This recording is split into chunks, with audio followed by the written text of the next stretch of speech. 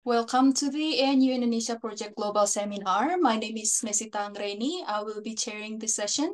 I'm hosting this event with Lydia Napitupulu, Mas Arianto Patundro, and Mas Firman. I begin today with acknowledging the traditional custodians of the land on which we meet today and pay my respects to the elders past and present. I extend that respect to Aboriginal and Torres Strait Islander people here with us today.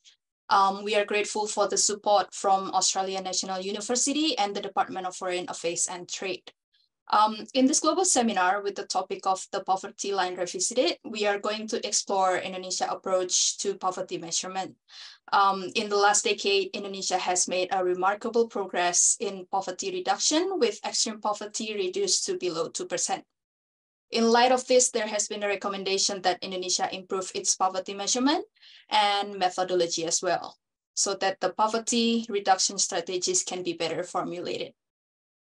As such, in this seminar, we will explore more about Indonesia's progress in poverty eradication, the possibility for improvement in poverty measurement, and what that means to the country's poverty reduction policies and strategies.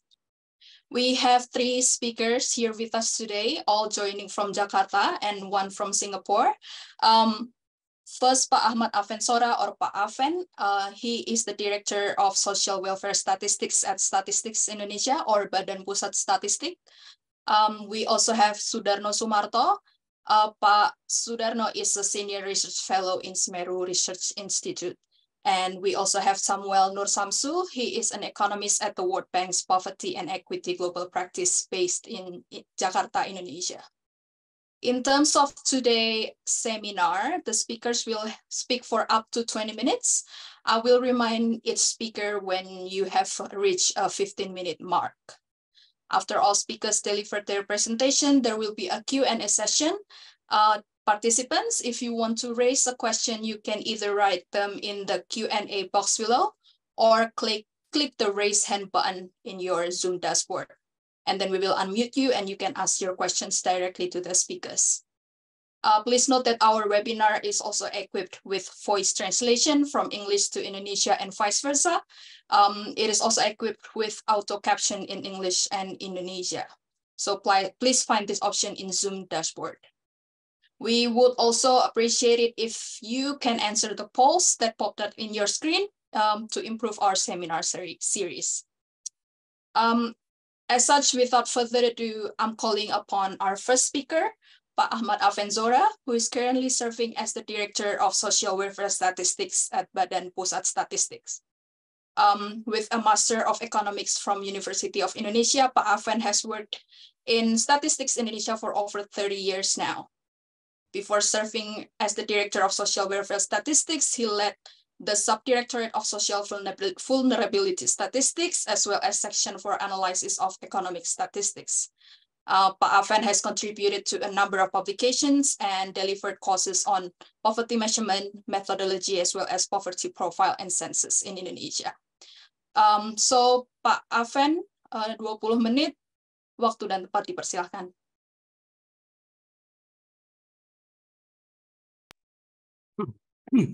Ya, baik. Terima kasih Bu Nesita. Selamat pagi, Bapak-bapak, Ibu-ibu sekalian, Pak dari ANU, kemudian para narasumber, Pak Sudarno, Pak Samuel dari Bank Dunia. Baik, dalam pagi ini saya akan menyampaikan bagaimana BPS menghitung kemiskinan, gitu ya. Jadi ukuran kemiskinan yang selama ini dihitung, nanti bagaimana ke depannya mungkin nanti akan ditanggapi oleh Pak Darno atau narasumber lain, Pak Samuel dan sebagainya. Izin bisa ditampilkan slide-nya. Bu Nesita mungkin bisa dibantu, bisa ditampilkan atau saya share screen sendiri? Pak Aven bisa share sendiri atau butuh bantuan kami, Pak? Oh ya, baik, share screen sendiri juga tidak apa-apa, boleh. Oke, terima kasih, Pak. Ya, baik, ini kita sampaikan penghitungan kemiskinan di Indonesia yang sampai dengan saat ini kita lakukan. Jadi kita coba dengan pertama bagaimana histori BPS menghitung kemiskinan sejak kapan dan sampai saat ini bagaimana metodenya. Jadi BPS sudah menghitung kemiskinan sejak sudah cukup lama, tahun 1976, dan yang terakhir kemarin itu tahun 2023, kondisi Maret itu baru dirilis angka kemiskinannya di tanggal 17 Juli. Jadi sudah cukup lama sekali BPS menghitung kemiskinan dari tahun 76 dengan beberapa perubahan metode. Jadi pada awal tahun 76 sampai 90 kemiskinan dihitung dengan secara konsepnya tetap sama, menggunakan konsep kebutuhan dasar, pendekatan kebutuhan dasar, di mana kemiskinan didefinisikan sebagai ketidakmampuan dalam memenuhi kebutuhan dasar minimum. Nah, tetapi bagaimana kita menghitung kebutuhan dasar minimum tersebut itu yang berubah beberapa kali begitu. Di sini ada 3 kali, paling tidak 3 kali perubahan. Yang pertama pada tahun 76 dan 90 kita menghitung garis kemiskinan, di mana komponen garis kemiskinan itu adalah garis kemiskinan makanan atau food poverty line ditambah garis kemiskinan bukan makanan. Garis kemiskinan makanan itu setara dengan 2.100 kilokalori ya. Nanti kita ini secara umum terlebih dahulu, kemudian di 93-96 ada improvement dari penghitungan garis kemiskinan seperti apa. Kemudian di tahun 90-98 ada improvement yang kedua, bagaimana kita mengukur garis kemiskinan. Nanti kita lihat lebih jauh. Nah, ini kita lihat frekuensi dan level estimasi dari kemiskinan di Indonesia. Tadi saya sampaikan bahwa kemiskinan dimulai dihitung sejak tahun 76.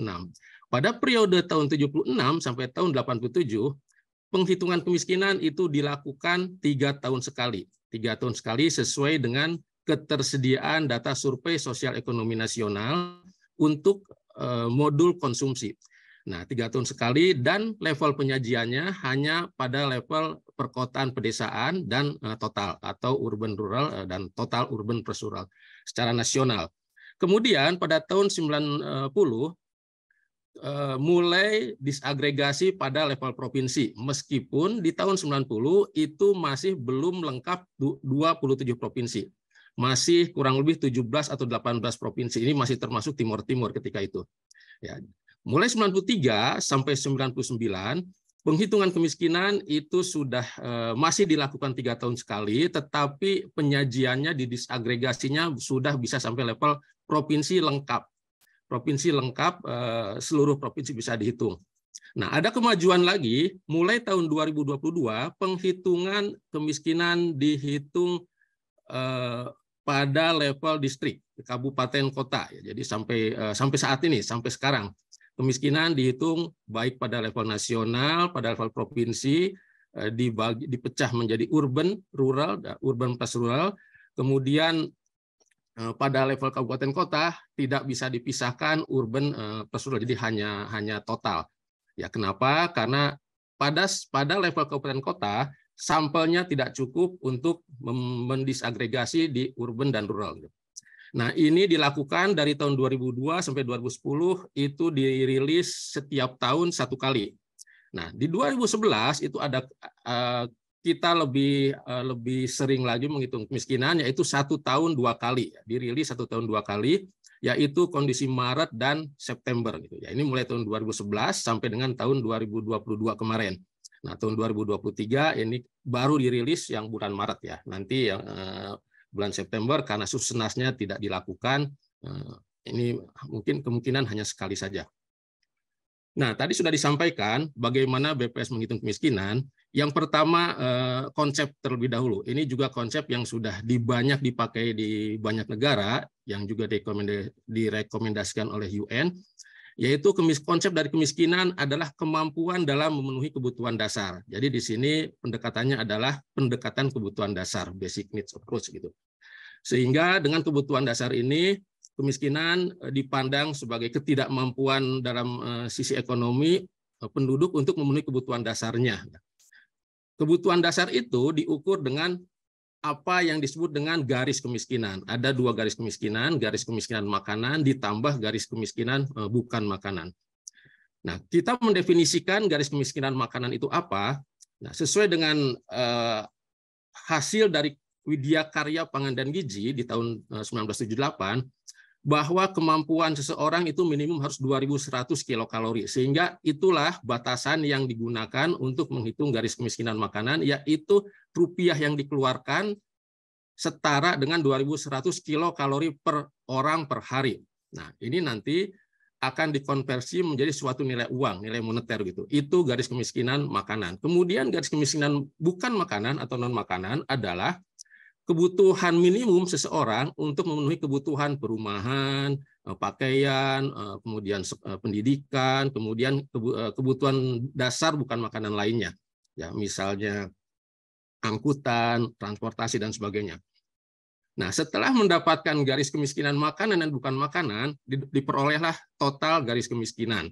Nah, dari garis kemiskinan yang diukur dalam rupiah per orang per bulan, maka dari data survei sosial ekonomi nasional itu akan diketahui diperoleh angka kemiskinan. Berapa persen orang miskin di Indonesia, di provinsi, dan berapa orang jumlahnya.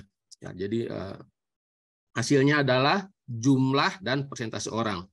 Nah, ini metode yang digunakan terakhir itu dilakukan penyempurnaan di tahun 98 ya. Jadi tadi ada tiga periode pengukuran 76 sampai 90, kemudian 90 sampai 98 dan 98 itu diimprove lagi yang digunakan hingga saat ini. Nah, kira-kira gambaran dari bagaimana menghitung kemiskinan seperti ini visualisasinya, bahwa di situ ada garis kemiskinan, tadi disampaikan garis kemiskinan itu diukur dengan ekuivalen rupiah setara 2.100 kilokalori. Ketika kita menghitung rupiah ekuivalen dengan 2.100 itu, kita menggunakan ada 52 jenis komoditi. 52 jenis komoditi yang banyak dikonsumsi oleh penduduk kelompok marginal ya. Di sini ada beras ketan, dan mie instan, tahu, tempe, dan sebagainya, termasuk rokok. Jadi ada 52 jenis komoditi, di mana 52 jenis komoditi itu dihitung kalorinya, kemudian disetarakan, diperoleh harga kalori, harga rupiah per kalori, berapa satu kalori itu harus dikeluarkan rupiahnya. Nah, kemudian harga kalori tersebut dikalikan dengan 2.100 kilokalori, karena anchor-nya yang kita gunakan di negara kita ini adalah 2.100 kilokalori per orang per hari. Negara lain juga menggunakan beberapa negara menggunakan pendekatan yang sama, tetapi kalorinya berbeda. Ada yang 2.150 dan sebagainya. Nah, untuk Indonesia kita masih menggunakan 2.100. Itu untuk garis kemiskinan makanan. Kemudian yang kedua adalah garis kemiskinan bukan makanan. Garis kemiskinan bukan makanan tadi disampaikan adalah jumlah dari kebutuhan minimum pengeluaran perumahan dan sebagainya. Perumahan, listrik, kemudian pajak kendaraan bermotor, pendidikan, kesehatan, dan sebagainya. Ada sekitar 51 item komoditi di perkotaan dan 47 item komoditi di pedesaan.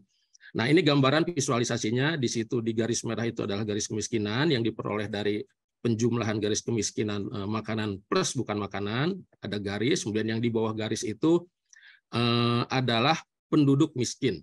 Persentasenya adalah jumlah penduduk miskin dibagi dengan jumlah penduduk Indonesia secara keseluruhan untuk yang nasional. Untuk yang provinsi tentunya jumlah penduduk miskin provinsi dibagi dengan jumlah penduduk provinsi. Nah ini nanti kita masuk ke metode bagaimana menghitung garis kemiskinan lebih teknis. Jadi kita coba misalnya ini kita lewati, kemudian kita lihat ke alurnya. Ini alurnya, flowchart dari garis bagaimana kita menghitung garis kemiskinan. Nah, secara teknis menghitung garis kemiskinan di Indonesia yang selama ini kita lakukan adalah kita mempunyai garis kemiskinan tahun sebelumnya, periode sebelumnya. Nah, selanjutnya kita melakukan perkiraan garis kemiskinan kondisi saat ini, yaitu dengan mengalihkan garis kemiskinan periode lalu dikalikan dengan inflasi.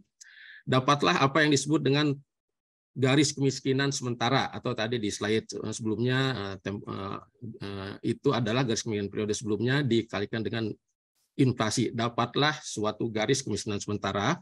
Nah, dari garis kemiskinan sementara itu diambil di atasnya sebanyak 20% di atas garis kemiskinan sementara untuk penduduk referensi, populasi referensi. Nah, dari 20% penduduk populasi referensi itu dihitung basket komoditi ke 52 jenis basket komoditi tadi berapa kalorinya, berapa rupiahnya, berapa harga kalorinya untuk 52 jenis komoditi tersebut. Nah, dari situ diperolehlah garis kemiskinan makanan. Demikian juga untuk garis kemiskinan bukan makanan, dari kelompok populasi referensi yang sebanyak 20% di atas garis kemiskinan, itu dihitung berapa kebutuhan minimum untuk makanan, untuk perumahan, pendidikan, dan transportasi, dan sebagainya. Nah, dari kelompok referensi ini maka diperolehlah garis kemiskinan makanan dan bukan makanan. Nah, untuk selanjutnya kemudian diperolehlah penduduk miskin adalah penduduk yang berada di bawah garis kemiskinan total, ya, makanan plus bukan makanan. Jadi flowchart-nya seperti ini. Ya, lanjut. Nah, ini. Nah, ada tiga indeks kemiskinan yang biasa kita sajikan. Yang pertama poverty head atau head count index, yang kedua poverty gap index, kemudian yang ketiga adalah severity index gitu. Ini semua didasarkan atas rumus FGT index, di mana di situ rumusnya seperti ini, ada alpha di situ, alpha kalau alpanya, jika alpanya 0 itu artinya head count index, yaitu persentase penduduk yang berada di bawah garis kemiskinan. Apabila alpanya 1 itu adalah indeks kedalaman atau poverty gap index. Poverty gap index itu adalah sejauh mana kira-kira rata-rata pengeluaran penduduk rata-rata per kapita pengeluaran penduduk miskin itu jaraknya ke garis kemiskinan. Kemudian kalau alpha 2 itu namanya adalah severity index. Severity index itu adalah bagaimana kira-kira variasi kelompok penduduk miskin, variasi pengeluaran per kapita kelompok di antara kelompok penduduk miskin itu sendiri. Nah, ini ada tiga indikator yang biasa kita hitung, head count index, poverty gap index, dan severity index. Nah, kemudian, ini saya akan menyampaikan profil di kemiskinan di Indonesia. Ini yang pertama, karakteristik dari garis kemiskinannya seperti apa. Beberapa tahun sampai saat ini, komposisi dari garis kemiskinan makanan itu sekitar 74%. Ini hampir tidak banyak berubah ya setiap tahunnya. 74%, sekitar 74% untuk makanan dan sekitar 26% untuk yang bukan makanan. Nah, jadi seperti ini. Ini setiap tahun kira-kira seperti ini. Hanya kisarannya mungkin 73, 74. Nah, polanya masih seperti ini.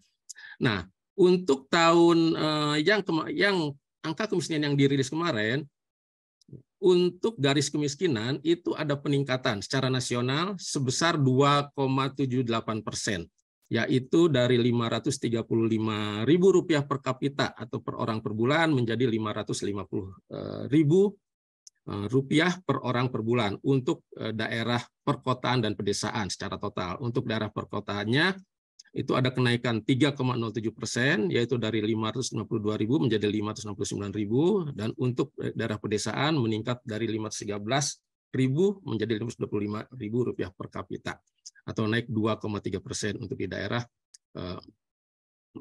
perdesaan. Nah, ini beberapa komoditi yang berkontribusi kepada garis kemiskinan.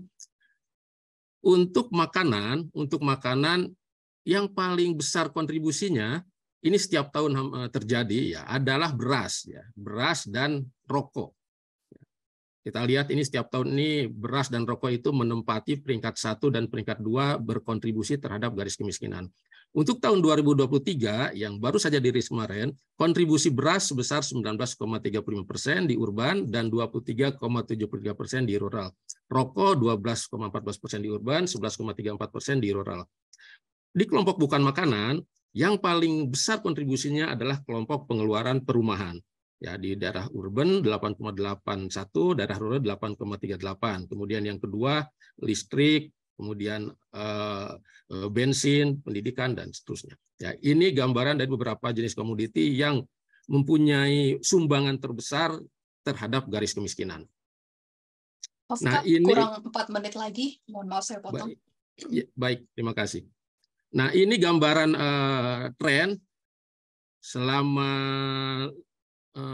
dari tahun 2015 ya sampai dengan tahun 2023 yang baru dirilis kemarin. Pada umumnya secara umum menurun, hanya beberapa terjadi kenaikan. Ini dikarenakan juga ada COVID pada saat itu, di Maret 2020 menaik, September menaik, kemudian menurun lagi di Maret 2022 ke Maret September 2022 meningkat sedikit, kemudian menurun lagi. Ini gambaran ini. Kemudian yang kedua P1 atau P2 Poverty Gap Index dan Poverty Severity Index juga mengalami penurunan, relatif menurun untuk Poverty Gap Index dan relatif tetap untuk Severity Gap Index ya, atau P2. Nah, ini beberapa karakteristik kemiskinan di Indonesia. Bisa kita lihat bahwa di sini masih terjadi ketimpangan yang lumayan antara daerah perkotaan dan pedesaan. Ya, di Maret 2023, 7,3% daerah kota, 9,4% daerah pedesaan. Kemudian juga ini ada perbandingan antar pulau, juga ketimpangannya lumayan begitu. Di Kalimantan hanya 5,67%, Maluku Papua 19,7%. Nah, ini beberapa karakteristik yang umum yang bisa kita lihat dari data Susenas untuk karakteristik kemiskinan. Yang pertama tadi disampaikan, ada ketimpangan di antara provinsi dan pulau, kemudian juga ketimpangan antara daerah perkotaan pedesaan, kemudian secara distribusi itu 54,7% kemiskinan ada di daerah pedesaan, kemudian karakteristik rumah tangganya pada umumnya adalah pendidikannya itu SD ke bawah, kemudian kondisi perumahannya, jenis lantainya kualitas sangat rendah, kemudian dalam pekerjaan pada umumnya ada di sektor pertanian, sekitar 50% di sektor pertanian, kemudian informal sektor juga di atas 50%, jam kerjanya sedikit, kemudian untuk garis kemiskinannya tadi sudah disampaikan, kontribusi untuk makanannya lumayan tinggi, kemudian untuk komponen berasnya masih tinggi, dan rokok, kemudian non-foodnya sekitar 24% dan didominasi oleh perumahan. Oke, itu terima kasih. Mungkin itu yang bisa disampaikan. Selanjutnya kami kembalikan ke Bu Nesita. Terima kasih, Pak Aven. Participants, if you have questions to Pak Aven, you can type them in the Q&A box or note them for later discussion. Now for our second speaker, we have Mas Sudarno Sumarto. Mas Darno holds a master and doctoral degrees in economics from Vanderbilt University. Mas Darno has an extensive knowledge in poverty economics. He is a senior research fellow at SMERU, but also he is serving as a policy advisor at the National Team for the Acceleration of Poverty Reduction, or TNP2K. His research focuses on economics, development, poverty, and social policy. He has also been involved in a number of research projects in poverty reductions, which includes developing a multidimensional poverty map in Indonesia, which can be used as a tool to target poverty reduction and social protection programs. Mas Darno, 20 minutes, the time is yours. Thank you, Nesita. Selamat pagi, selamat siang. Assalamualaikum warahmatullahi wabarakatuh. Please allow me to speak in English, kawan-kawan. We have many audience from Australia, I believe.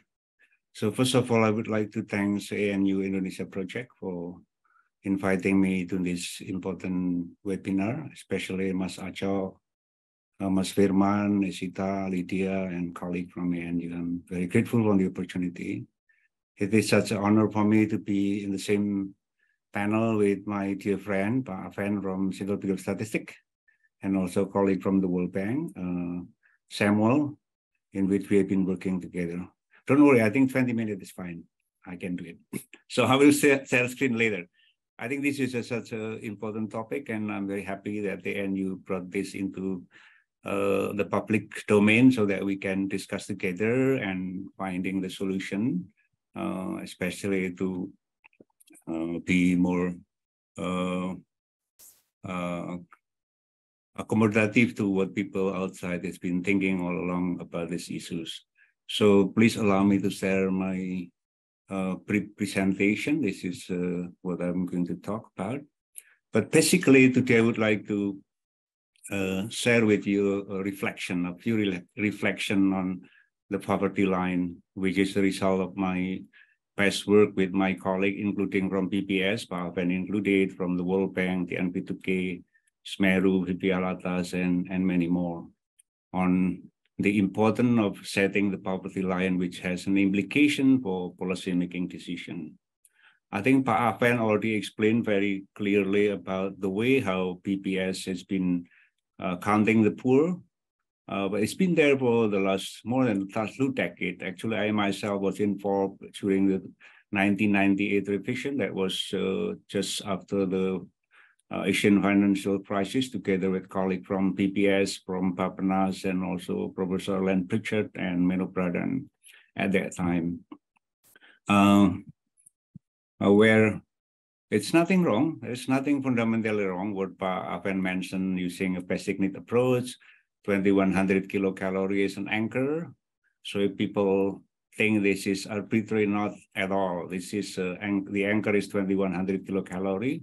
Where that number came from? It came from this meeting of the expert panel of nutritionists and also health people at the LIPI, who recommended with 2100 calories per capita per day, people will be able to do their activities. You know, if you're a pickup driver, you can do your work. If you're farmers, you can floss. If you're researchers, you can think and write a paper, for example. So, however, this has been philosophically discussed for quite some time with colleagues from PPS. The methodology that Pak Aven just mentioned is methodologically consistent from time to time. However, it is a weekly absolute measure. What does it mean? If it is weekly absolute measure, it makes it very difficult for government, for policymakers to measure whether their policy is actually working or not. Why do we call it weekly absolute measure? Because Pak Aven already mentioned, every year, the next year, you adjusted your reference population, you know, from the, let's say, what is the poverty line in 2023? 2023 poverty line in March, for example, it was generated using the 2022 poverty line. Then you inflated with the CPI, and then you upgraded that 20% above it as your reference population. What does reference population means? Reference population is the type of the consumption that people usually consume to get that 2100 kilocalorie. If most of you are probably economists, so basically at the end, this is P times Q, the price times quantity. The quantity has to be 2100 kilocalorie, but the P is different. You know, Pak Aco, Pak Firman actually consume more high quality calorie, which will cost you more than if you are in the bottom 10%, for example. You can fulfill with the 2100 kilocalorie with only eating rice plus salted fish, for example, or with a very simple vegetable. You will get 2100 kilocalorie, but it will cost you probably per month about 300,000. But Pak Aco and Pak Firman and also Lydia and also Nesita consume with 2100 kilocalorie, but they are eating fish, they are eating salmon, they are eating steak, you know, Australian steak. It will cost you the 2100 calorie for about 1 million a month. So that's the logic. That's the logic of why we need to think very deeply on how do we need to go about these issues. It's not easy, and I'll tell you one by one, just very, very briefly. Okay, let's just set the state, very brief on this one. Despite all of the concern that I have, Indonesia has done a great job in reducing poverty over the last 2 decades and more. At the peak of the Asian financial crisis, poverty increased double, 11 to 25, more than double, about 25% in 1998. And then the first time in the history of Republic, poverty reached a single digit, This was the record that Ibu Sri Mulyani used to say in March 2018, where poverty reached about 9.82, and then increased again because of the COVID-19, and now it's not recovered back to the pre-COVID. So this is an issue that we need to work on, and mostly driven by economic growth. Growth is critically important for poverty reduction and also the expansion of social protection program. So understanding how consequential poverty line is in determining budget and also policy. So I would like to shape our case to look at more detail on the poverty line itself. So we are doing great, but probably more can be done about it. Why do we need to revise a bit on this one, Aven and colleague and all of the audience? First of all, I think there's been a change over the last 2 decades, more than 2 decades. You know, the last poverty revision was 1998, as I said, and I was involved, part of that with Asep and my colleague. And over the last 20 years and more, actually, there has been change in consumption pattern. If you look at this table, simply saying that the share of food expenditure has decreased, this is an average, not only the poor, by about 12 percentage points.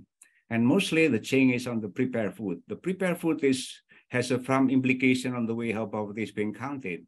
And then the grain, especially the rice, actually dropped by about 10 percentage points. On the other hand, the non-food consumption has also shifted, especially for housing and also many other stuff. And the basket was also mostly based on, you know, in the old consumption pattern. Does not include like people now spend more money on phone, you know, on silver, on pulsa and LPG and things like that. So if we were to revise our poverty line, what need to be taken into account? What are the criteria? Here are the criteria that we would like to adjust our poverty more consistently. First, it has to reflect the life and the consumption pattern of the poor.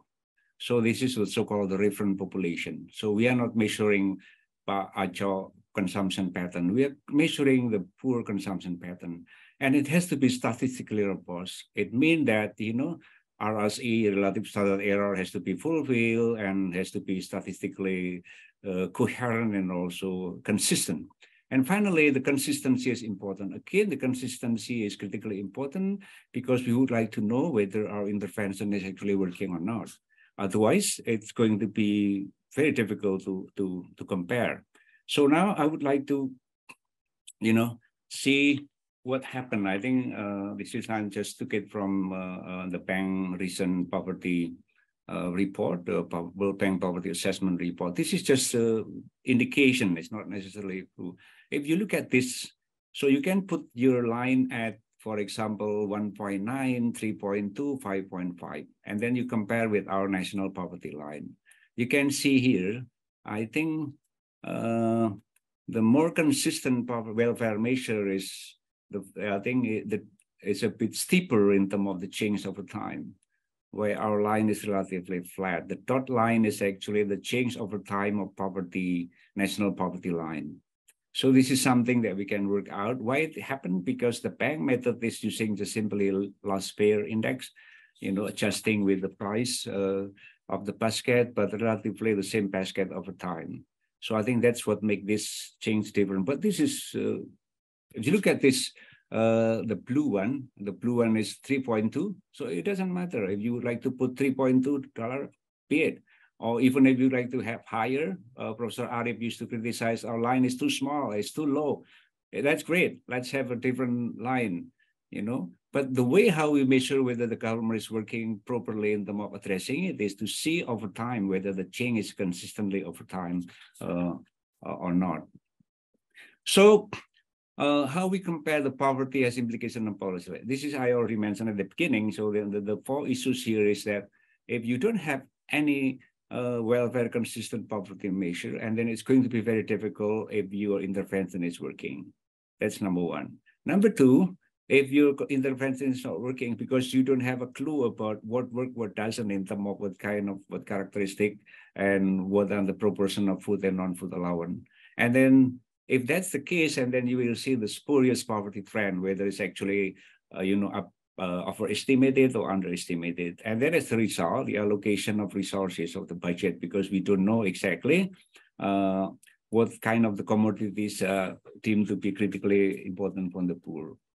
So now, and then maybe colleague from ANUS, what have you been doing so far? Because you're working with the PBS. I'm a member of Statistik Forum with Pak Firman as well. Actually, we have tried, and we are still working on it. And the 5 issues that I'm going to go through very, very fast, Nesita is on the sample size, and then the consumption bundle, variation of the price between region, and then the reference population, the important, because it's not straightforward, seemingly straightforward, but it's not the case. And then is how can we construct a non-food poverty line? We know the food poverty line is using 2,100 kilocalorie, but how about the non-food allowance? Because there is no such standard as a non-food allowance, right? Okay, so the first issue is about the sample size. I think colleague from PPS, I'm also part of PPS, have my time spent in the past with PPS. The problem has always been the sample size is too small. In the past, it was only about 200. Now we already have about 350,000 sample, but that's still very difficult in terms of having representative sample. On the way how PPS calculated is using provincial urban rural prices and commodities. So the way how we resolve this one is let's just do it once every year, whether it's on March or September, by having more sample size, let's say 400 or 450. This is number one issue. Number two is on the consumption bundle. This is very easy also to compare because our bundle changes every year because of the sufficiency of that bundle in that district, in the province. So we can use a last pair. We agree about, let's say, 52 commodities consistently used every year, and then we revisit it every 5 years, for example. The three issue is the variation. This is simple. I think PPS already done this one. In the past, we use this average prices, and we see the differences across this province in Indonesia, and then we suggested that instead of using average, they have to use the median. I think they already adopted this one. And this reference population, I said, the reference population is critically important. The way how the existing method is calculated is using 20% above it. So it's not necessarily the consumption pattern of the poor. So it's above the poor line. So we suggested to use the poor and near poor, let's say 10% above the preliminary or KKS or garis kemiskinan sementara. And finally, the non-food poverty formula line.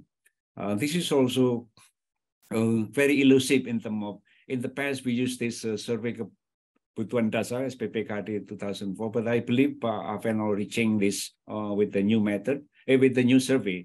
But still, there are some arbitrariness in terms of what commodities is being used as an anchor for the non-food allowance. So we suggested in the past to apply the angle curve a la Bidani and Rafalian, which basically is saying that the non-food poverty line is actually an average of the non-food allowance from the population whose expenditure is equal to the poverty line. A bit abstract, but basically this is a regression of your angle curve of your food consumption, and then you can find that number. So those are the issues that we also know the solution. And we have been trying to, despite all of this effort for the last couple of years or a decade, during Pak Budiono vice presidency, and said, okay, let's do it after the new government. I was very keen about having this as well, but sometimes technically we can resolve, but politically it can be very complicated, simply because of the issue of, pet dependence. What does it mean? Because when we change the poverty line, there will be some up and down in some region, especially. For the national poverty line, it didn't change that much. Maybe 1%, 2 percentage point can be up and down. And then when you distribute it across province or even district in Indonesia, you can have a different variation. And this makes life difficult in explaining to them, because this is also one of the, indicator for the way how they're governing their institution. So we have to find choosing the right time, hopefully the upcoming government. And also this is the, what we are having right now is important, so that we have a buy-in from scholar, international renowned expert. In the past, we worked with my dear friend, late Martin Rafalion, and previously with Kuda Duff, and he was working very closely with us on how to do it better, make it more absolute. And we can also have a two measure, PPS can continue doing what they are doing right now, which is great. It's okay because they are methodologically consistent, but to have a welfare consistent, you also have another line, for example. I think China did it in the past for that one. So again, working with PPS, of course, this is a PPS jurisdiction. We cannot dictate what PPS should and not do, but we have to work with PAFN and team to reform and making it better. So I think that's all what I would like to share with you. Again, this remains elusive, and we have tried our best, and we have documented. And again, I think most of the issue is about the pet dependent. So bear in mind, PPS are very, very, very inclusive, and they're willing, and they are very open-minded to do so. But again, it's a provincial. What happened? If, for example, now single child poverty is about slightly above national poverty line, let's say 10%, and with the new line we have 12%. It is going to have some impact on Mr. Governor, or same thing with East Java or West Java and things like that. So there must some mitigation about how can we explain, maybe, and your colleague can help, how can we communicate this kind of information, so that we can work on it in the informing. So ignoring politics will only lead to daily reform and missed opportunity to enact change. So you should be mindful. I think many of you are understanding about it. Thank you so much. I'm sorry if I talk too fast, and that's what I can share with you. Thank you so much. Thank you, Mas Darno. That was really great. I already see a couple of questions being asked and hands being raised. Please keep them coming. But in the meantime, let's call upon our last speaker, Mas Samuel Nursamsu. Mas Samuel holds a Master of Science in Economics from the University of Wisconsin-Madison and completed his undergraduate studies in economics at Universitas Indonesia. Currently, Mas Samuel serves as an economist in the World Bank's Poverty and Equity Global Practice based in Jakarta. And before joining the World Bank, Samuel worked at several research institutes based in Jakarta, including SMERU, Area, and the Nielsen Company. Samuel has an extensive research experience specializing in data analysis and econometrics. His recent publications includes a piece explaining the difference between relative and absolute poverty and the impact of socioeconomic disparity on learning engagement during COVID-19 pandemic. Mas Samuel, without further ado, 20 minutes, the time is yours. Thank you, Nesita, and good morning to Pak Darno and Pak Aven. Thank you first of all, thank you for Pak Acho, Bu Lydia, and also Mbak Sita, everyone from the Indonesia Project for inviting me. And I think we already heard a very good presentation before from Pak Aven and also Pak Darno about the technicalities of the poverty line. And this, in this opportunity, I would like to present a more general picture about the condition of economic poverty reduction in Indonesia and how does it link to the poverty measurement, because the condition now has changed, and in spite of that, there's also still some issues, and there are still several steps needs to be improved in terms of poverty measurement. So first of all, I think this is already talk by Pak Darno. We know that extreme poverty was nearly eradicated in 2022.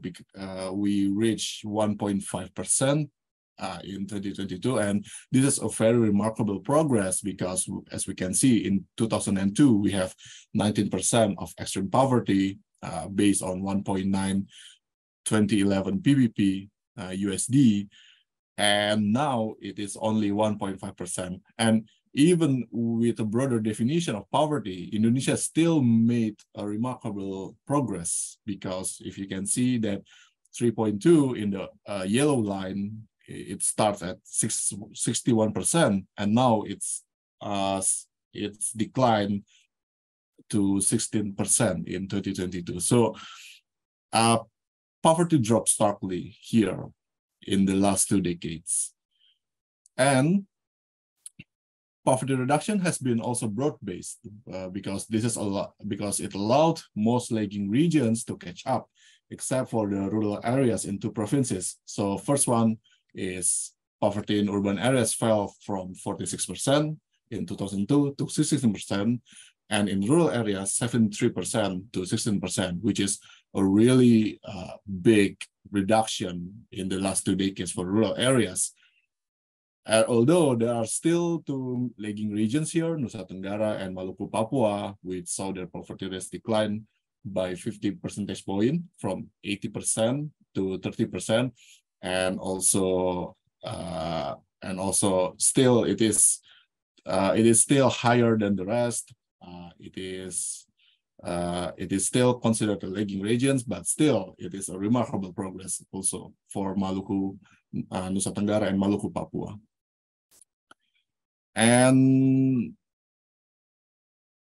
And we come to, although we have this issue of we have this remarkable progress, but what's next after this? So how does this compare to Indonesia regional peers? So even though we have successfully reduced to nearly zero extreme poverty, but if we compare to the country peers like Philippines, Vietnam, China, Malaysia, and Thailand, we can see that the progress, although it's been great, if we see the $1.9, 1.5% is similar to Vietnam and even lower than Philippines, and closer in Malaysia and Thailand. But if we see the 3.2, we still have some works to do, because we still have 16%, and while our country peers like Vietnam has lower 6.6%, and Malaysia is nearly zero, and also Thailand. So while the pace of poverty reduction is comparable to peers, the poverty rate is slightly above other country peers in this case. And also, if we look in terms of economic insecurity, we see that around 1/3 of Indonesians and half of non-poor remain economically insecure. So what does it mean to become economically insecure? So economically insecure is people that are generally not in the poverty, but they have a strong likelihood above 10% to fall into poverty in the next year, or people now is categorized as poor, but in the next year can raise into non-poor individuals. So we have the structurally poor and also economically insecure. So in the structurally poor, between structurally poor and economically insecure, there are 2 main differences. So the first one is the structurally poor have too low physical assets or human capital endowment to graduate from poverty. So they remain poor. They are likely to be poor in the next year because of this endowment is lower in this case, while economically insecure are susceptible to falling into poverty due to shock. And the shock can be anything, can be poverty shock, can be climate shock, can be other external shock like COVID, for example. So because we still have this issue of, although we have nearly 0% extreme poverty, we still have this issue of building economically resilient society. And in this case, bringing focus to those whom economically insecure and structurally poor will be important in building this economically resilient society. We can see that the economic insecurity exacerbates already low productivity. Sectors that are contributes a lot to poverty reduction is still agriculture, especially in rural areas. But if you can see that agriculture and low value added services are not enough to improve economic resiliency, because the status of poor people is still people that are employed in agriculture sectors. So although they are important drivers for poverty reduction, but the work is not sufficient to improve economic security. And in this case, high-skilled jobs remain scarce, limiting economic security.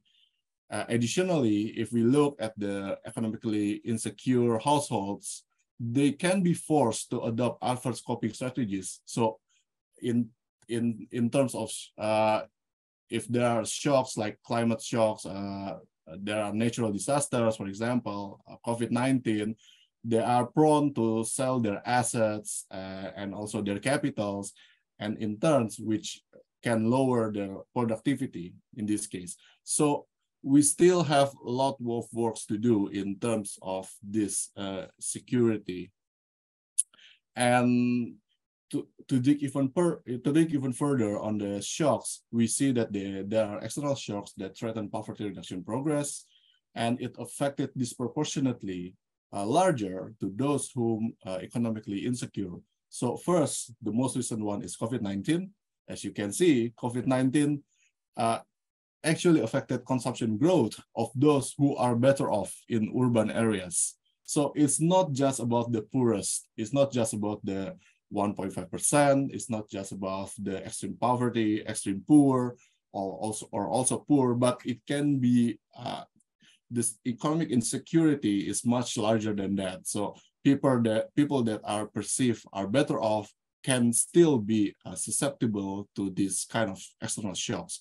And also the second one, there's a climate change that will increase the frequency and severity of natural shocks. So we know that there are, we saw and we also observed that there are a lot of increasing frequency and also increasing magnitude of natural shocks, which disproportionately affecting poor households, especially in agriculture.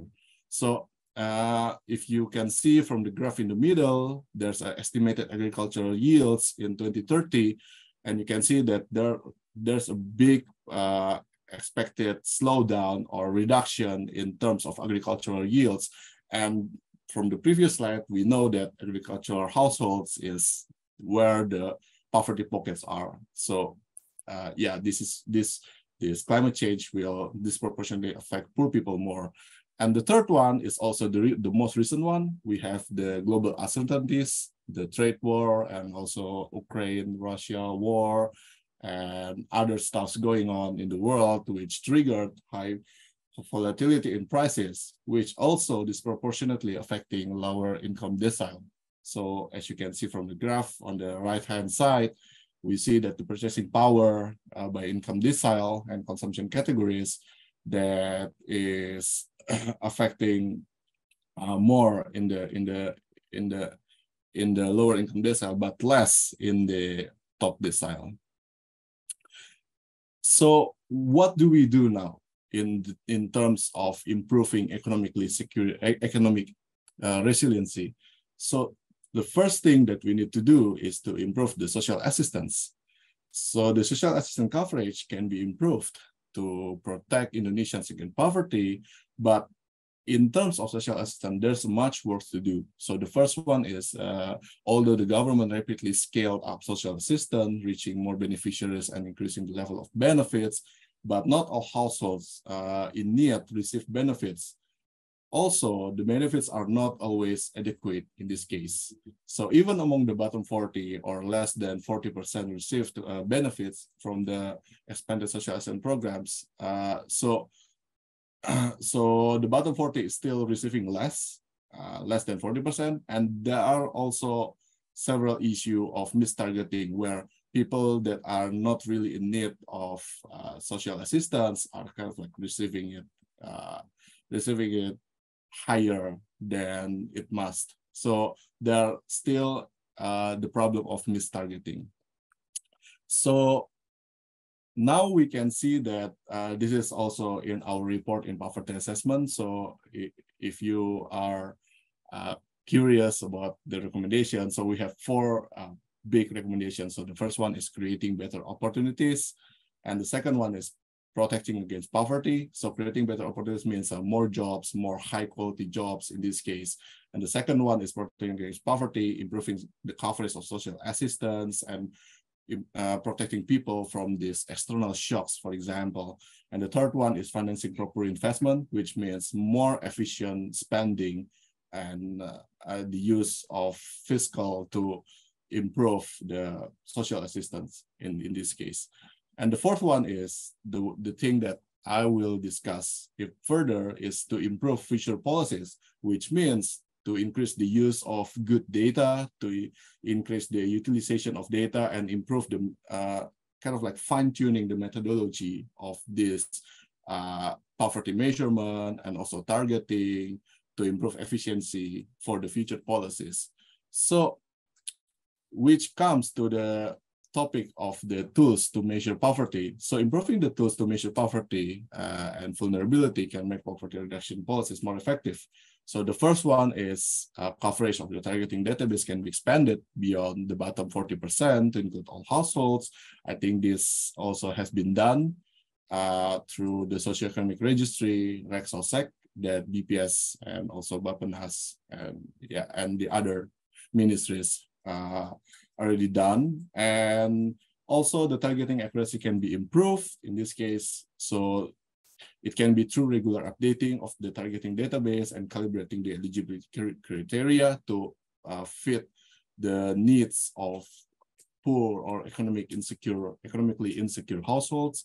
And the third one is, which I want to elaborate further, is the necessity of an absolute measure of poverty that includes spatial price deflation in this case. So I think this topic has already raised by Sudarno before. So I will kind of like refresh it a little bit. So we have two indicators. We have two poverty lines that commonly used in Indonesia. The first one is the international poverty line, which the government has mandated the use of 1.9 per day 2011 PPP USD as a measure of extreme poverty. And the second one is the national poverty line, which has already explained really clear by Pak Aven. So there are these two has different approach which are used for different purposes. So the first one, the international poverty line, is an absolute poverty line. So it's 1.9 per day using 2011 PBP for low income. There's a 3.2 per day for the lower middle income, 5.5 per day for the upper middle income. This number is taken from the average of group of countries. So for the low income, the 1.9 per day is taken from the 15 countries, 15 poor countries, and the 3.2 per day is taken from the lower middle income countries, the national poverty line, and then we harmonize the national poverty line, and then we take the average of the national poverty line to get the 1.9, 3.2, and 5.5. This is in the spirit of making a comparable approach to compare the poverty rate between countries. So actually, the purpose is not to measure the poverty in a national level, because we don't have the comparability in subnational level in this case. So for example, in Indonesia, the only comparability that we can push is to urban-rural Indonesia, while we are lacking appropriate spatial deflation for provincial level. While on the other hand, the national poverty line, as Sudarno said, is a weekly relative poverty line, and it's a moving standard. So it's always increasing twice a year, always updated, and it is a moving standard because the reference group of the 20% among provincial, urban-rural, and it makes the poverty line difficult to be used as a comparability between provinces and urban-rural. And in this case, in the poverty assessment, we tried to introduce. Sorry, Mas, you have 4 more minutes, if that's okay. Thank you. Yes. And yeah, so because of the lack of absolute poverty line to produce comparability between provinces, we are trying to introduce the spatial deflator in the poverty assessment report. This is still kind of like early progress, work in progress. We working together closely also with Sudarno and Pak Aven and from Kemenko PMK in this case. So basically, we are so the Susanas has the consumption module, the food consumption, and the consumption module, we used the food consumption aggregate to spatially deflate at the province level. The special food deflators, which are taken from Susanas, we take only the item on the food consumption items, and we create the special deflator. So basically, that's the idea of it. Why we only use the food items because the non-food lack the consumption of the quantity consumption in this case. And it's kind of like the limitation of this method because around 40% of consumptions in Indonesia cannot be spatially deflated, which is composed by the non-food items. And the spatial deflation is anchored at the existing national urban rural poverty rate. And as you can see, if we are spatially deflating the 1.9 USD per day, we can find a quite big difference between if we're trying to implement the 1.9 per day to the province urban rural level. So you can see the most stark difference is the green line here, which is Maluku, Papua. So if we are not spatially deflating the 1.9 and we can just applying this 1.9 without controlling of price difference in the Maluku, Papua poverty rate will be captured in the very low level, below 5% here, nearing Sumatra, I think. Yes, Sumatra. But if we spatially deflated the province level, we can see that Maluku, Papua rate is increasing much higher. I think it's above 5% here. So it can make a big difference. And it also shows that Indonesia is not really well integrated in terms of prices. So that's why if we want to have the absolute poverty line, it is important to think about this partial difference, which I think also mentioned by Sudarno. So yeah, this is my presentation and thank you. Thank you, Mas Samuel. That was a really great presentation. Right on time. Thank you, speakers, for sticking to the time limitations. Let's head on to the Q&A session. But before that, if the participants can just answer the polling that just pops up, that would be really appreciated. I think for the first questions, the cigarettes being a food category in food basket, poverty food baskets, that really raises eyebrows in our participants. We have 3 questions about that. Mas Yogi has a clarification question. If tobacco is categorized as food consumption, how much calorie allocated for its consumption? And there are a couple of questions of why cigarettes are still included in the food basket today. Maybe Pak Aven bisa menjawab pertanyaan itu. Jadi berapa kalori yang dialokasikan untuk rokok dan kenapa masih ada di situ rokok di food basket itu? Ya, baik. Terima kasih. Beberapa pertanyaan saya lihat tadi menanyakan tentang rokok gitu ya. Rokok, sigaret itu kenapa masuk ke pangan. Jadi pertama kita sampaikan dulu bahwa kenapa rokok masuk sebagai bandel komoditi kemiskinan, bahwa rokok itu banyak dikonsumsi oleh orang-orang miskin. Jadi kalau saya lihat, baik itu di kelompok miskin, menengah maupun kelompok kaya, itu rokok itu banyak dikonsumsi di situ, sehingga itu dianggap sebagai kebutuhan dasar gitu ya. Kebutuhan dasar untuk penghitungan kemiskinan. Nah, itu alasnya kenapa rokok masuk bandel komoditi kemiskinan. Nah, sekarang pertanyaannya adalah kenapa rokok masuk ke bandel makanan. Betul, rokok tidak ada kalorinya, tetapi kami mengacu kepada klasifikasi yang namanya koikop, bahwa rokok itu, sigaret itu masuk pada kelompok makanan, tembakau, dan minuman gitu. Nah, itu dasarnya. Nah, ini meskipun pada penghitungan kalorinya itu rokok itu 0 kalorinya. Ya, tetapi tetap masuk sebagai basket komoditi dalam menghitung kemiskinan karena rokok itu adalah dianggap sebagai kebutuhan dasar karena banyak dikonsumsi oleh kelompok-kelompok marginal, kelompok near poor, dan bahkan kelompok kaya pun demikian.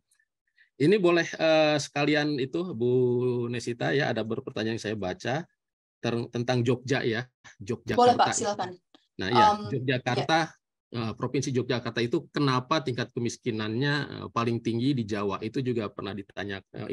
Itu pertanyaan yang memang sering ditanyakan. Kalau kita lihat indeks pembangunan manusia itu menunjukkan angka yang lumayan, malah ranking 1 atau 2 kalau tidak salah di Indonesia. Kemudian indeks-indeks yang lain pun Jogja itu menunjukkan yang bagus begitu, angka yang bagus. Tetapi kenapa kemiskinannya malah justru tertinggi di Pulau Jawa itu 11, sekian persen kalau tidak salah atau 10, sekian persen. Kita tahu kalau kita ke konsep kemiskinan bahwa kemiskinan di Indonesia ini kita masih menerapkan konsep kemiskinan adalah pendekatan kebutuhan dasar. Ya, pendekatan kebutuhan dasar itu apa-apa saja yang kita konsumsi. Jadi konsumsi. Nah, kalau kita lihat di Jogja itu, kami pernah diskusi dengan orang Jogja, malah BPS Jogja juga sudah meneliti, memang konsumsi orang-orang Jogja itu, masyarakat Jogja itu memang tingkat konsumsinya tidak setinggi di Jawa, di provinsi Jawa Barat, kemudian Jawa Timur, kemudian Banten, DKI bahkan. Nah, Jawa Tengah, Jogja itu selevel sama Jawa Tengah lah kira-kira perilaku konsumsinya seperti itu, sehingga Jawa Tengah dan Jogja itu dalam angka kemiskinan itu mirip-mirip begitu ya. Nah itu karena kita menghitung kemiskinan masih berdasarkan konsep konsumsi, bukan konsep mungkin MPI multidimensional poverty index yang mengkompositkan suatu indikator-indikator tunggal menjadi suatu indeks begitu. Ada pendidikan, ada kesehatan, ada daya beli. Nah, kalau menggunakan MPI kemungkinan Jogja itu akan tingginya. Nah, kemudian apalagi saya kira itu Bu Nesita, mungkin nanti bisa ada tambahan dari Pak Darno dan Pak Samu. Oke, terima kasih Pak Aven. Mas Darno, do you want to add comments about the cigarettes questions? Well explained by Pak Aven. Actually, we excluded that. There's no calorie in cigarette, but again, so the approach is a consumption-based measure of poverty. So to reflect how much do they consume, how much do they spend. At the end, it's about price time quantity again. But still, they have to come up with 2,100 kilocalorie, and then they add up cigarette is because again they consume a lot, they use that a lot. But I know there are some implication about this one in terms of why because cigarette is not politically correct thing to be included in the way how we measure progress. But if you did not include that, I think poverty is going to even getting worse because you did not record what they spend, and they already spend money for that. It's a different story if you would like to not include that one, but again this is the baseline has always been including the cigarette ya Mas ya. Kemudian juga ada pertanyaan tadi ya Nesita ya in the chat talk about the issue that we are having and how Pak Aven and I responded to how to improve better poverty measurement. I think we have outlined about the way how we need to move forward of improving the poverty line, we are actually already exercised about the number with Pak Aven also, yeah. What happened if we only increase the reference population 10% above the preliminary poverty line, okay guys, ya, garis kemiskinan sementara. I think we will have much lower poverty. And the same thing, what happened if we have a fixed bundle, let's say, 58 bundles, and then we use the same bundle for 5 years, and then we inflate it with the CPI in the province, and what happened? We have all the numbers again, and we already with Pak Aven at that time, actually we already submitted and reported to the Minister of Bapanas as well. And during the discussion there, Pak Pungki, when he was a deputy, and then the discussion came again. So that's why this webinar is important again, because of the way how we sometimes, why don't we just use a local commodity, because people in Semarang, near Semarang, yeah, somewhere in Boyolali, they eat a lot of daun kelor, for example. That also has a lot of calorie and things like that. So people would like to have a, locally based measure of consumption. That's a good idea. But if that's the way how we solve poverty, and it's not going to be comparable because people in Kebumen probably didn't eat that much daun kelor. So this is story. And with regard to Jakarta, this is a very unique, one day I presented to the King of Java, Ngarso Sultan Hamengkubuwono, and he was complaining to PPS, PPS, kenapa bisa begini? Gitu. I think we are better off than Jawa Tengah and Jawa Barat, but our poverty are much higher. And you have to know, he said, that actually orang Jogja itu lebih senang, spending their money to feed their cows and their animal instead of, using what they earn consumption or things like that. So it's culturally has some implication also. So it's a big a question here. So I trust what Aven said. If we use a different anchor, let's say MPI, because they have a much higher life expectancy and also education achievement. In terms of the quality of education, Jogja is the rising star. We did that third study in Jogja. The second one is in Sumatera Barat, somewhere in Bukit Tinggi. But if you look at the consumption-based measure, it's actually worse. So we need to start thinking as well from the future, not only about calorie. Let's think about something like, probably we need to start looking at the protein and, more of the, other commodities, not only using calorie as an anchor, but other things. For example, because people now diversify their product a lot and not necessarily has a low calorie, but a high protein, for example. So this is something that we can work as an academic and researchers to look at beyond what we already have right now. Gitu Nesita, jadi kalau Jogja memang unik ya.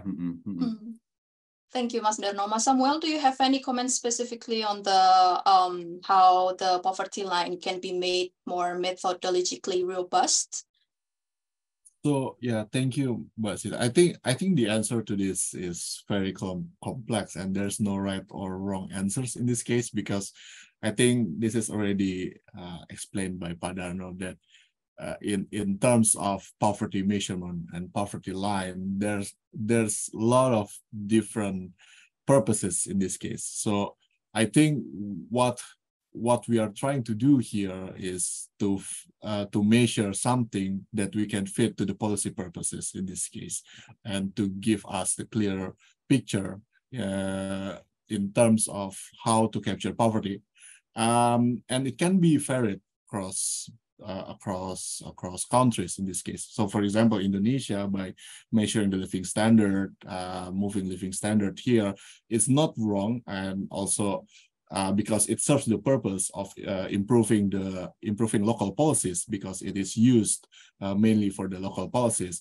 and for the international poverty line is also used for its purpose, is to compare between countries. So I think it's different here. So we also have the multidimensional poverty, which also compares or include another access of services or basic needs in this case, and also probably there are some other cases of including nutrition values in this case, as Pak Darno said, not only calories, but also other like proteins, vitamins, I don't know, like that kind of thing. So in terms of improving robustness in this case, I think we can check on what do we want to measure and what are the policy implications here in this case. So I think this is one thing that is important to consider. Thank you. We have Sandra here raising her hand.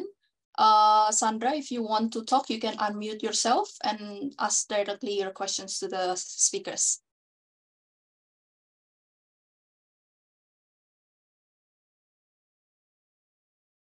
Sandra? Okay, maybe she changes her mind. Right, Yogi has another questions. To Pak Darno, if the calculation is being changed, then the methodology needs to be applied retrospectively to have a comparative basis for measuring progress, doesn't it? In terms of cross-district province comparison, how is the price differentials considered into the estimations? Good question, Yoga. Yes, definitely. I think the way how we, exercise with the proposed methodology is always looking back. You backcasting about, let's say, if you are using 2009 as your baseline or benchmarking, and then or any year that you took, and then you looking back what happened in the past and also what is the future. So we always doing the backcasting. I think that's very common. BPS, Pak Aven doing it. During Pak Kecu leadership, he also changed the national account calculation, working with the ABS, Australian Bureau of Statistik, national account, also looking at backcasting and also with the new methodology. That's number one. Number two, the way how we, again, we didn't change something fundamentally different. We will still be, we are also proposing the same way of counting the poor by using, reference population, urban, rural, using the deflator that we have been using to construct the poverty line, the price implicit in the Susunas. And then that's the provincial urban rural. We have been doing that for many, many years since the beginning. 98 is exactly what Pak Aven already mentioned. So actually, if you ask, how many poverty line in Indonesia? It's about 100, right, Pak Aven? About 100 poverty line. You have provincial, 52 province, and then you divide it within urban rural in that province. That's the way how Pak Aven's job is very complicated, very difficult. He sleepless every time he has to come up with the number and has to make sense. And that's the way. And then the next question is how can you do it at the district level? That's a very, very complicated methodology. I think Pak Aven has done it. Actually, there is an issue about sample size in the district level, the way how we calculated the poverty over the years, and we are still working on it right now, using a more special small area estimation in a poverty map. We have been doing so far, but the algorithm of the way how BPS has been doing district level poverty line is a bit complicated, but mostly using the implicit price in the Susunas itself. So because there is no CPI deflator at the district level, as you know, the deflator is only, you have it only in 60 cities, it's an urban, and then even rural is also being questioned, but we also have an implicit price deflator within that Susunas itself. What does it mean? It means because you have the consumption, you have the price that you pay, and then you can track that how much just it costs in over time, what is actually the inflation at the district level. Something like that. It's technical, but I think you guys also technical guys. So basically, there are many algorithms that we are working now. It's a very challenging, but I think Pak Aven has done it many, many years. But only Pak Aven who can do that. I cannot replicate this number. Maybe Pak Aven mau nambah Pak tentang kemiskinan kabupaten, Pak, ya. Silakan Pak Aven jika ada komentar terkait komparisi antara garis kemiskinan di setiap provinsi yang berbeda-beda. Ya, iya, terima kasih. Ini tadi sudah disampaikan Pak Darno. Saya kira tadi kita melihat paparannya Pak Samuel ketika garis kemiskinan yang sama diterapkan ke seluruh provinsi begitu. Nah, akan sangat tidak masuk akal gitu ya. Tadi Papua, kalau tidak salah Maluku, ketika menggunakan garis kemiskinan yang sama nasional diterapkan ke Maluku Papua itu akan rendah. Kenapa? Karena tingkat harga di Papua itu tinggi gitu ya. Jadi itu yang perlu kita harus mencari semacam deflator. Deflator untuk masing-masing provinsi, urban rural, dan deflator untuk kabupaten ketika kita menghitung kabupaten. Ini yang sangat sulit, apalagi kalau sudah menghitung kabupaten. Di level provinsi karena sampelnya masih oke gitu untuk level provinsi, itu masih tidak serumit apabila ke level kabupaten kota. Ketika kita masuk ke level kabupaten kota, tadi Pak Darno sudah menyampaikan, kita perlu mencari berbagai metode, algoritma untuk menghitung tingkat harga antar kabupaten kota.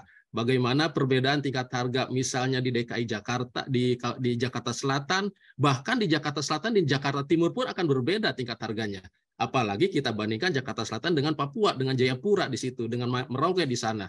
Itu yang memang cukup rumit, sehingga memang pada level kabupaten kota BPS biasa merilis itu 2 atau 3 bulan kemudian setelah rilis angka provinsi dan nasional.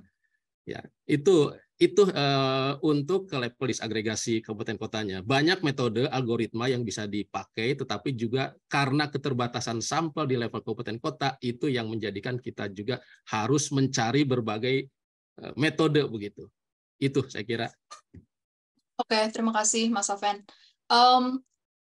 Mas Budi juga mau bertanya. We have a question from Budi Reso Sudarmo. Pak Budi, if you can unmute yourself and ask your questions.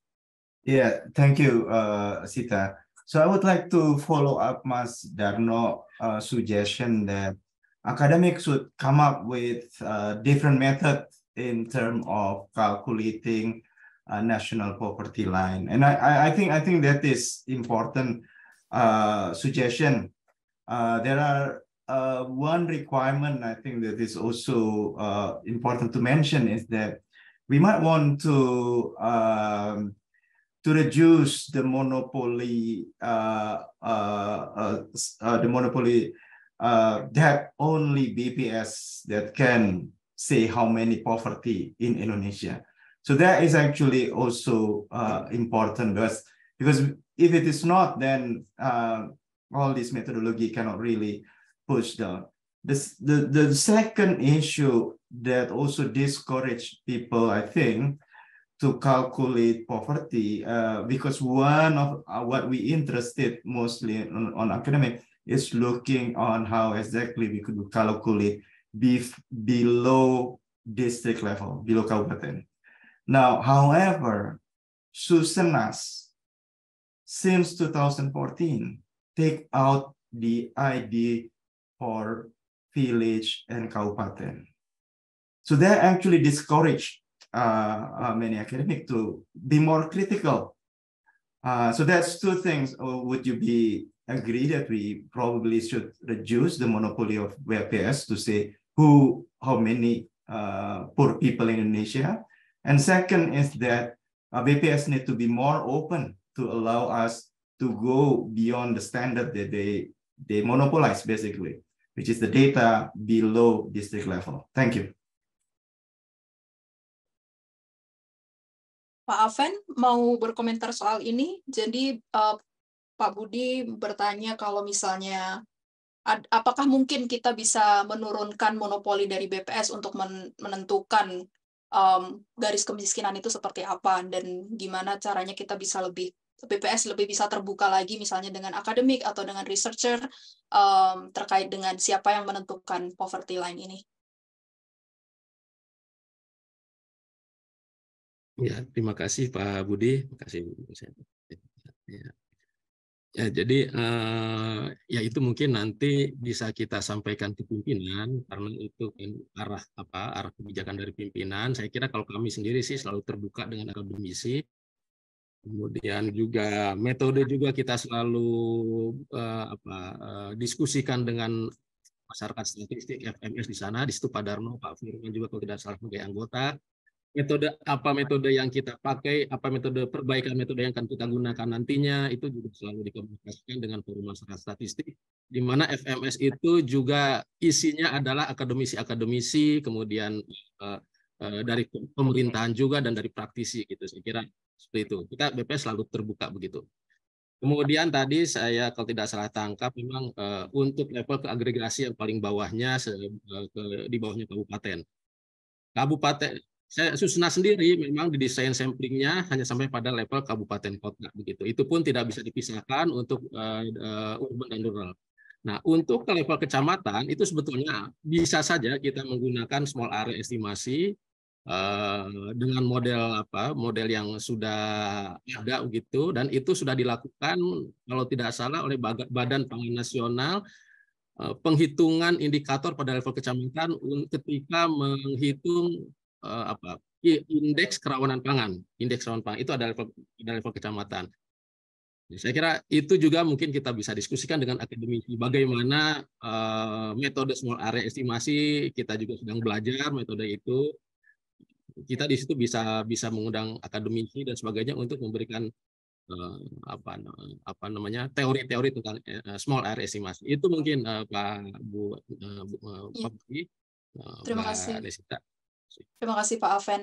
Mas Sudarno, do you have any comments, especially on your slide about how we can bring together TNP 2K, BPS, and other researchers that we can get a buy-in from them to do this better in the future?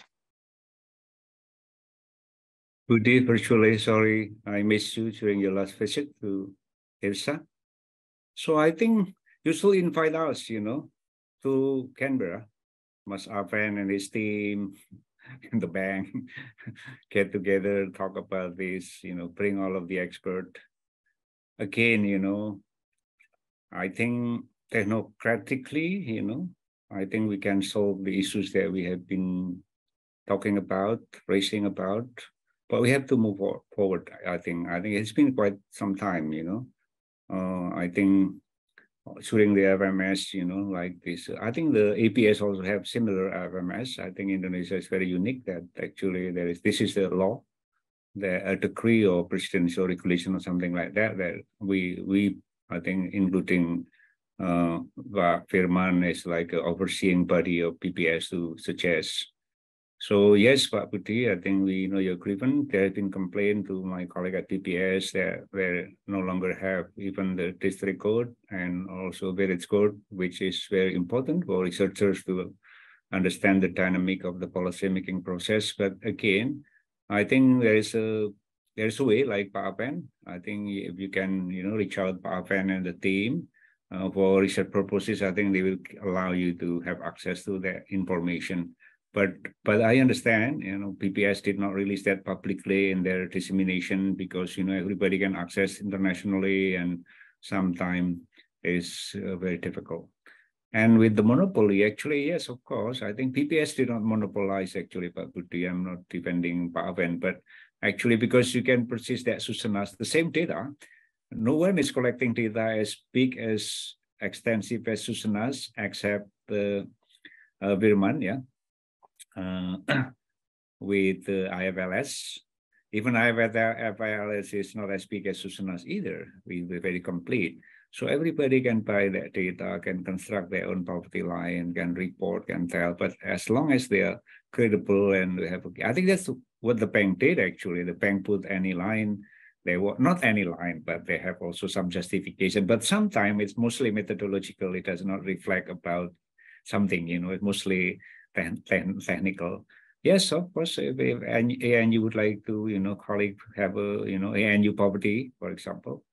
So people sometimes misled about this information in the press. So menurut Bank Dunia, angka kemiskinan is one. Bank Dunia nggak pernah ngumpulin data kemiskinan, ya Pak. Bank Dunia membeli data Susanas, they put their line, and then they came up with that number. 1.5, extreme poverty almost disappear, is close to disappear, things like that. Gitu Pak Budi, I think this is good because we have access to Susanas, to Sakernas. You can, the ANU team can have their own algorithm. You can put it in that, and then you can explain why we prefer this line than the PPS line because of 1, 2, 3, 4, something like that. Yeah, that's but it's good. I think Pak Budi just open our eyes also, Pak Aven juga untuk terbuka dengan teman-teman karena meskipun mereka di Canberra, tapi kan juga namanya Indonesia Project ya. Artinya memikirkan Indonesia juga. So I think we have to be very open to them. Kalau enggak nanti dipersona non berantakan. Thank you, Pak. Sorry. All right, we are towards the end of our session, but we have one questions. Please do it briefly, Mas Firman. You can unmute yourself and ask the questions. Yeah, I just want to add that, as Mas Sudarno said, everyone can calculate their own poverty line, including using, we want to, for example, welfare consistent one. The monopoly is not in producing the poverty line, but in which poverty line is going to be used for policy. That's the issue, right? We can have three, I think that's the issue, whether policy should be based on which poverty line. That's what matters at the end. Yeah. Thank you, Mas Firman. I think that closes the seminar really well. With that, I'll give the floor to Lydia Napitupulu to close the event. Thank you. Thank you very much again, Sita, and thank you for all speakers. Maybe we can take a brief photo. Smile, everyone. Anyone who wants to? Okay, 3, 2, 1. Cheers. All right. Thanks. And before I close, let me share our event, probably the biggest event of the year for Indonesia Project, which will be in Canberra, the Indonesia Update. If you want to attend in Canberra or online, you can do so. Registrations are open. Thanks again, everyone. Thank you, Mas Sudarno dan Pak Avenzora. Thank you juga buat Sam. Makasih Mas Budi, makasih Neza, Yes. makasih Mas semuanya. Aben. See you Terima soon kasih Mas Aben semuanya. ya. Sehat-sehat ya. Ya, Pak Darno. Makasih ya. Good job Mas Aben dan mencerahkan dunia. Terima kasih. Bye bye. Sampai ketemu lagi. Bye bye. Thank Sampai you ketemu Sam. lagi. See you Thank Sam. you, Pak. Terima kasih. See you, Pak. Bye. Thank you, Pak Aco. Thank you, Pak. Thank you.